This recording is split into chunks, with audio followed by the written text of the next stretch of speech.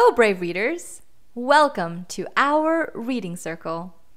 First, before we start, I'd like to wish everyone a happy St. Patrick's Day. Woohoo! What are you doing to celebrate this special day today? To join in on the St. Patty's Day fun, let's read There Was an Old Lady Who Swallowed a Clover, written by Lucille Colandro, illustrated by Jared Lee, read and adapted by Miss Cora Lee. There was an old lady who swallowed a clover. I don't know why she swallowed the clover, but she didn't roll over. There was an old lady who swallowed a daisy. She wasn't lazy when she swallowed the daisy. She swallowed the daisy to brighten the clover.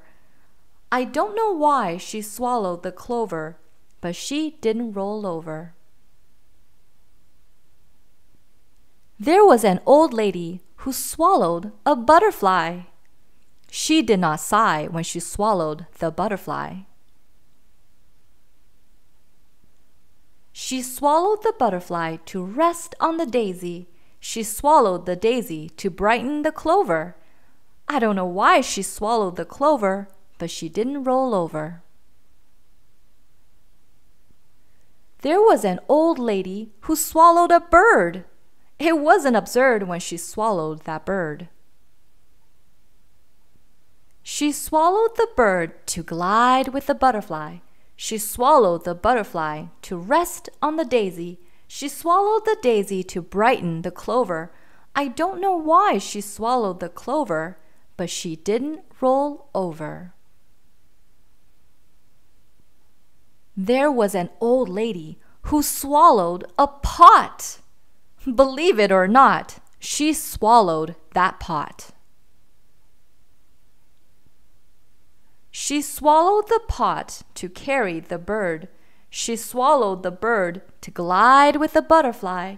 She swallowed the butterfly to rest on the daisy. She swallowed the daisy to brighten the clover. I don't know why she swallowed the clover, but she didn't roll over. There was an old lady who swallowed some gold. It wasn't cold, all that shiny gold. She swallowed the gold to fill up the pot. She swallowed the pot to carry the bird. She swallowed the bird to glide with the butterfly. She swallowed the butterfly to rest on the daisy. She swallowed the daisy to brighten the clover. I don't know why she swallowed the clover, but she didn't roll over. There was an old lady who swallowed a fiddle. It is a riddle why she swallowed a fiddle.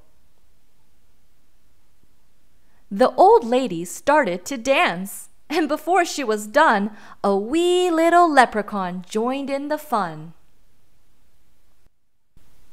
As they twirled high and low, she giggled so much, out popped a rainbow. Happy St. Patrick's Day.